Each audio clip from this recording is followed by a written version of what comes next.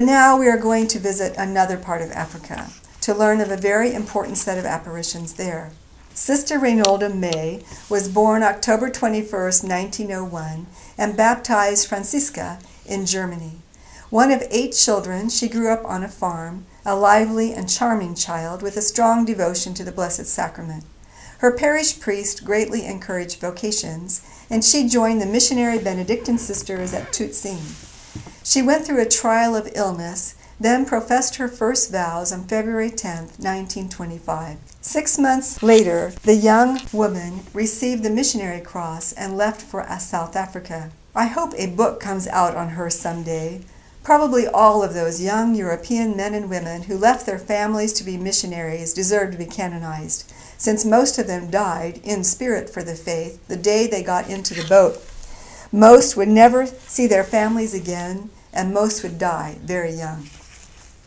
But Sister Reinolda was hardy. She would have a long life of loving service. For 3 years, while completing her formation, she first worked as a seamstress until she made her final vows in 1928. She learned the Zulu language with enthusiasm, and in 1936 she was the first sister in the territory to be trained as a midwife. 2 years later, in 1938, the Benedictine Mission Hospital opened in Ngome, and Sister Reinolda was put in charge of the maternity department and the Ngome Hospital. This would be located close to Ngome, where the Benedictines bought an 800-acre farm in 1944, just a few years later. Typical to their charism, they used cattle and agriculture as an income to support their ministry. On the property, they also erected a small school to give children a basic education. The classroom was used as a chapel where the Catholics came together on Sundays to celebrate Mass or to participate in a service conducted by a catechist. Sister Reinolda was recognized by her peers for being disciplined, wise, calm, serene, friendly, always smiling, and dedicated to teaching. Her students look forward to her conferences, where she often improvised to explain things in the primitive hospital. She took the initiative in problem solving, creative in shaping their style of prayer. She became one of the more renowned among the Catholic missionaries in Zululand because of her zeal for the people, for the poor, and for drawing in converts to the faith. She encouraged many to pray the rosary and to teach others to do the same. The Republic of South Africa is the southernmost country on the continent. In 1647, 2 employees of the Dutch East India Company were shipwrecked at what became Cape Town, the turning point for ships rounding the corner as they crossed from Europe to Asia or Asia to Europe. The Dutch colonized the area, and it's still the first language. South Africa has 11 official languages, and it recognizes several more. In 1948, the National Party was elected to power. It strengthened the racial segregation begun under the Dutch and British colonial rule. The nationalist government classified all peoples into 3 races and developed rights and limitations for each. The white minority, less than 20%, controlled the vastly larger black majority. The legally institutionalized segregation became known as apartheid. Whites enjoyed the highest standard of living in all of Africa, comparable to the first world Western nations, and the blacks remained disadvantaged by almost every standard, including income, education, housing, and life expectancy. Under apartheid, the non-white majority were forced to live in separate areas from whites and use separate public facilities. Contact between the 2 groups were limited. Despite strong and consistent opposition to apartheid within and outside of South Africa, its laws remained in effect for 50 years. Undoubtedly, all of this turmoil and injustice had its impact on Sister Reinolda and the people she served, but Mary's messages had nothing to do with politics. The first encounter, August 22, 1955, Feast of the Immaculate Heart of Mary. Shortly after Holy Communion, Mary stood before me, very close by. Everything was seen in spirit. I was drawn into another atmosphere. Mary showed herself in a wonderful light, more beautiful than the sun. She was robed all in white, with a flowing veil from top to toe. Upon her breast rested a very large host, surrounded by a brilliant corona, radiating life. She was a living monstrance. Mary stood upon a globe, hands and feet invisible. I felt like entering a cloud, drawn by Mary, away from the earth. I had my eyes closed, but I saw so much light that for several days I was very much dazzled by the beauty and light that I had seen.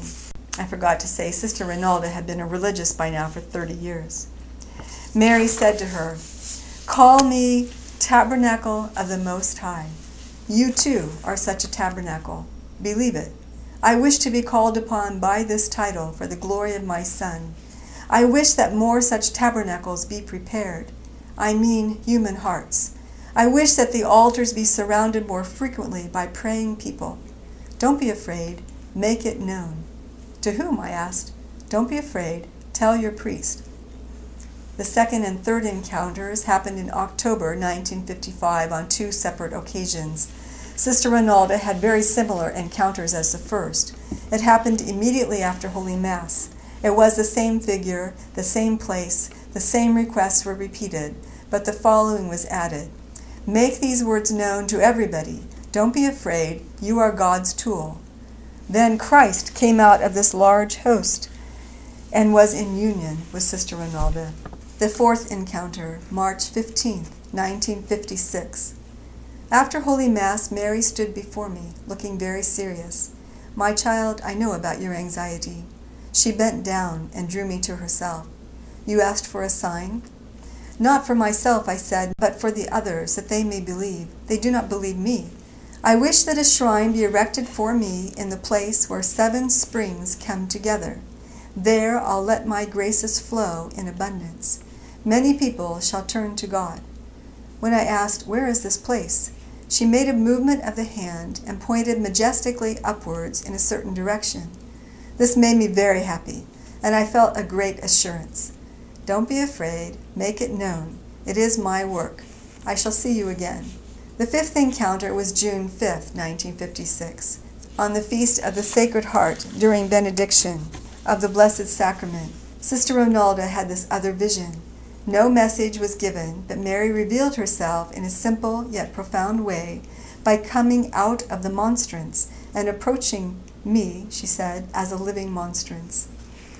The sixth encounter, March 15th, a year later, 1957.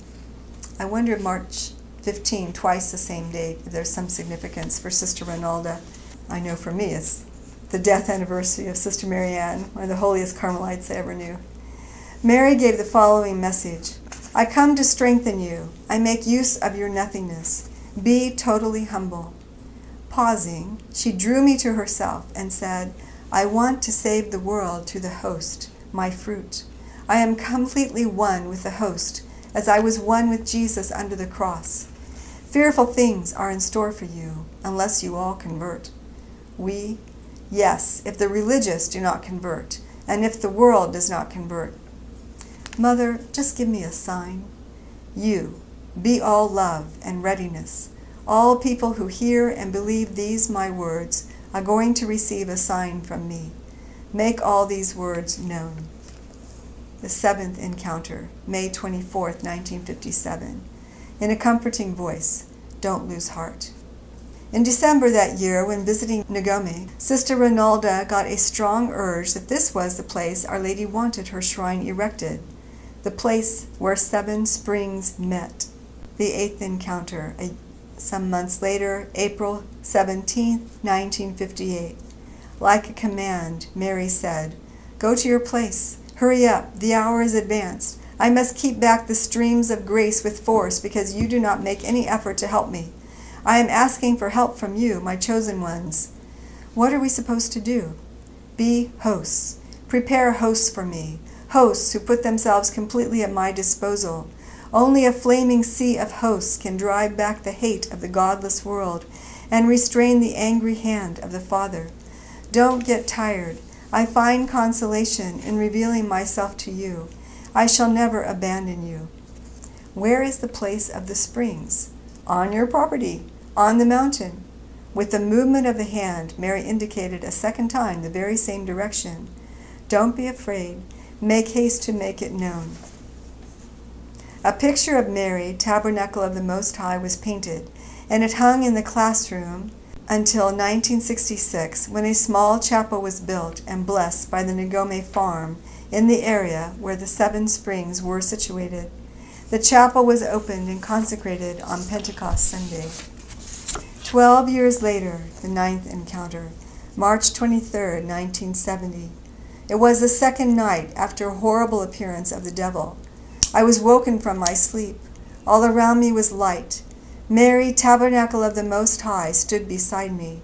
She took me into her arms and consoled me. She said, I know about your anxiety. I stand by you. I shall not abandon you. Look to the other side. There stood St. Michael in armor and a lance in his hands. On his right stood a cherubim robed in white, his arms folded. After about 2 minutes they disappeared, and so did the brilliant light. This was a great consolation for me. The 10th and final encounter, May 2nd, 1971. Shortly before I left Ngome, after a visit there, I went again to the chapel with a small group of women. A catechumen said she wants to believe, but complained of a neighbor calling her names and quarreling.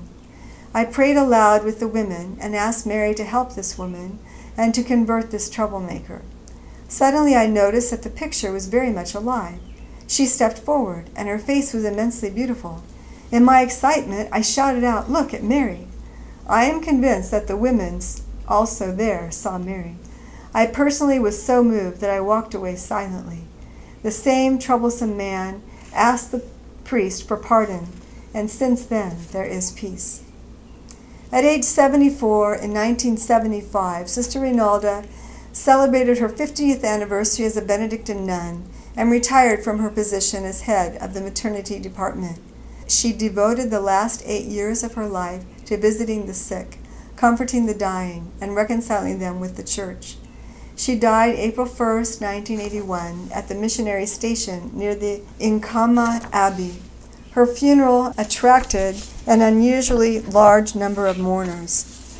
Ecclesiastical approval was surely hampered by the political turmoil in the country, but Ngome was not forgotten, far from it. It attracted more and more pilgrims. There were healings and testimonies on spiritual rejuvenation at the springs. On Saturday, October 3rd, 1992, Bishop Monsue Biase blessed the open-air altar. The bishop celebrated Holy Mass with several hundred pilgrims who had come from the Diocese of Eshowe and from farther away. He used this opportunity to declare the Marian Shrine at Ngome a place of prayer. Ngome had thus become, to all intents and purposes, a sanctuary of Our Lady, which has the approval of the Church. It meant that pilgrimages to Ngome were not merely allowed, but could be actively promoted.